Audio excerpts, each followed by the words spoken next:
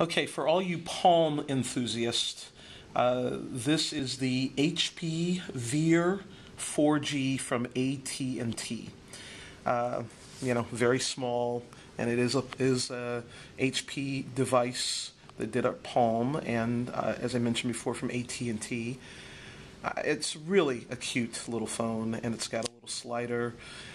The keyboard is small, but even though I have big thumbs, I managed to be able to use it with my thumbs. So I'll show you that later, but I also wanted to show you the cute little connecting device, and it's with a magnet. And it has, sorry if I can get to the right side, here is where it connects, and you just put it there. Sorry if I put it on the right way. And then plug it in to charge it. And it's also got the USB port, so you can plug it into your phone as well. To your computer as well. So enough of that. Let's just look at a couple of things. I think it's cute and it's small. Yes, I have big hands and big thumbs, but this is a cute but simple little phone that does all of the basics. I'm just going to show you the different sides, and just pretty simple headset. On and off.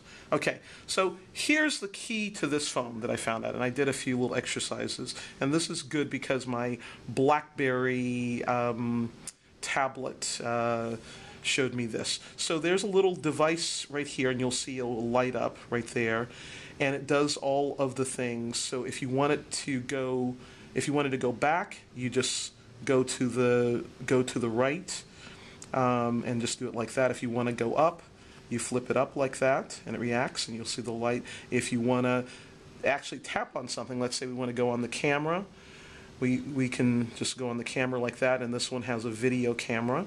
To get out of it, again, let me show you a good back swipe. And to get completely out of it, up swipe like that.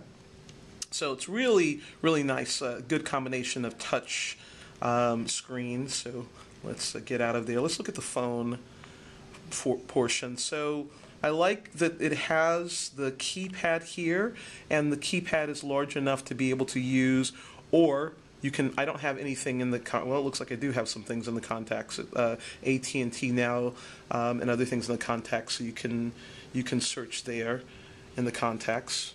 But let's get out and let's look at, what do we want to look at that we can maybe use the keyboard on, not the photos, but look at a few other things in the applications. Would be a good one, a good use. Let's pretend like we're adding an account maybe. And let's do add an account. So let's do Facebook. I'm not going to add all my Facebook, but just for the purposes of showing you how we do this, feel free to, I'm just going to type, and you can see I'm not making many mistakes. I'm typing a Monifa. Well, my mistakes are I mistakes, not because of the keyboard.